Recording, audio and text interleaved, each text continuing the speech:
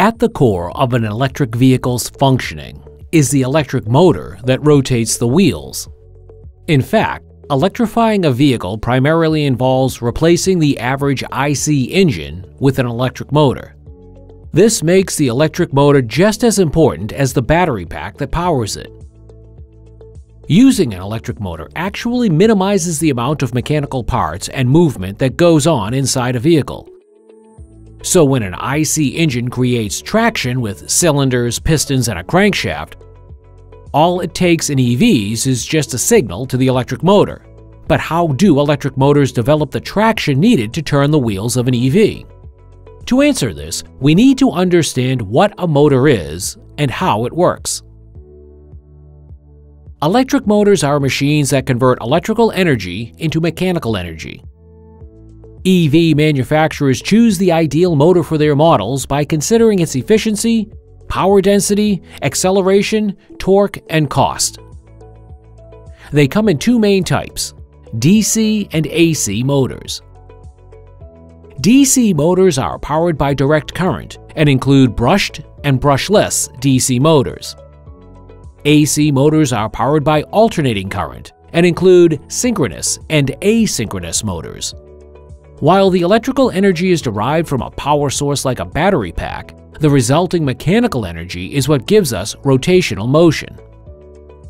Behind this rotation is the underlying concept that when you pass a current through a rectangular coil inside a magnetic field, the coil rotates because of the forces acting on it. All magnets have a north and south pole, and while opposite poles attract each other, like poles repel each other. A magnet that naturally displays these properties is called a permanent magnet. But an average iron nail can also be made to display these properties if it is turned into an electromagnet. For instance, if we take an iron nail or rod, wrap a coil around it, and pass electricity through it by connecting a battery to it, it will turn into an electromagnet and display magnetic properties. This means that it will have a north and south pole till it stays connected to a power source. When it disconnects from the power source, it loses the magnetic properties. To understand how this fits into the context of electric motors, here's a look at the workings of a brushed DC motor. It has a cylindrical metal casing with a shaft where the drive wheels of the EV will be attached. Inside this metal casing are two main parts central to its working: a rotor that rotates and a stator that remains stationary. In this case, the rotor is the electromagnet with an armature of windings that have electricity flowing through them, and the stator is the permanent magnet surrounding the motor. There are two permanent magnets with opposite poles facing the electromagnet. By passing current through the coils, a magnetic field is developed. The polarity of the magnet depends on the direction of current flowing through it. When the north pole of the electromagnet aligns with the north pole of the permanent magnet, they repel each other, and the electromagnet moves towards the other permanent magnet with an opposite polarity. But when the north pole of the electromagnet meets the south pole of the permanent magnet, it stops rotating. Now, in order for the electromagnet to rotate again, the poles of the electromagnet and permanent magnet have to be the same. Since we're working with an electromagnet, its poles can be switched by reversing the direction of current flowing through the wires. This process of switching the polarity of electricity to keep the rotor rotating continues for as long as the battery has power to let it do so. But switching the polarity of electricity by flipping the wires each time would be a tedious task, and this is why brushed DC series motors have a commutator and brush. The endings of the coils from the rotor are each connected to a separate commutator, which is responsible for switching the polarity of electricity. Two brushes act as conductors and provide the commutator with electrical energy. So the flow of electricity in the motor would look something like this.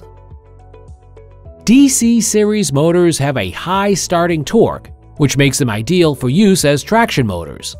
This gives EVs with DC series motors effortless speed control and a tolerance to sudden rise in loads. But as good as they sound, they do come at a cost, that is, a high maintenance cost and low efficiency, because of mechanical parts like the commutator and brush. As the brush and commutator continuously rub against each other, they wear out, generate sparks, and reduce the service life of the motor. This is why many car manufacturers prefer the brushless DC motor, commonly known as the BLDC motor, over the brushed DC motor. In the BLDC motor, the brush and commutator get replaced by an electronic system, which reduces the number of mechanical parts. This leaves us with just the rotor and stator. BLDC motors have a rotor with permanent magnets on opposite ends and a stator that is an arrangement of coils inside it. When a DC current is given to the coils of the stator, it generates a magnetic field. Here we have 3 different sets of coils. When coil A gets energized, it generates a magnetic field that gets attracted to the opposite pole of the permanent magnet. But right when the permanent magnet is about to get to coil A, the current to coil A is turned off and coil B is energized. This now makes the opposite pole on the permanent magnet move towards coil B. And just like with coil A, coil B will now get turned off and coil C gets energized. It is this process that repeats itself to keep the motor rotating and turning the wheels of an EV. BLDCs dominate the EV industry with their high efficiency, starting torque, and power density. They are used in the Tesla Model 3. Similar to the power density and efficiency of the BLDC motor is that of the AC permanent magnet synchronous motor. This rotation of the motor is in sync with the frequency of alternating current it receives, making it a synchronous motor. In this motor, the rotor receives a DC input and has a constant magnetic field, while the stator gets a 3-phase AC input and has a revolving magnetic field.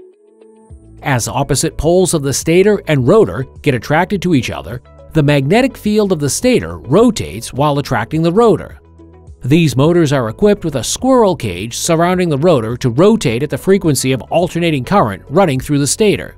In these motors, the rotor can either be a permanent magnet or an electromagnet, depending on their application.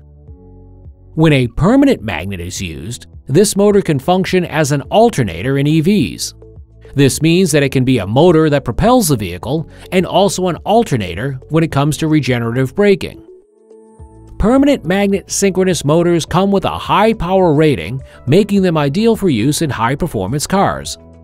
It is because of this that car manufacturers like Chevrolet, Toyota, Nissan, and BMW use these motors in their hybrid and all-electric vehicles. While the permanent magnet synchronous motor rotates at the same speed as the frequency of current, the rotor of the induction motor rotates at a speed less than the frequency of current. This makes it an asynchronous motor. The stator receives an AC input and generates a rotating magnetic field, also known as RMF. This RMF makes the rotor, which is surrounded by a squirrel cage, rotate. In a DC motor, the power would be given to the rotor, but in this AC motor, a 3-phase AC input is given to the stator. The speed at which the rotor rotates is determined by the frequency of AC fed to the stator. Because of differences in the phases of AC input, the magnetic field will have different orientations.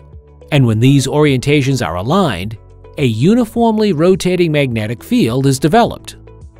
Since the rotor rotates because of the generated RMF, there is no contact between rotor and stator.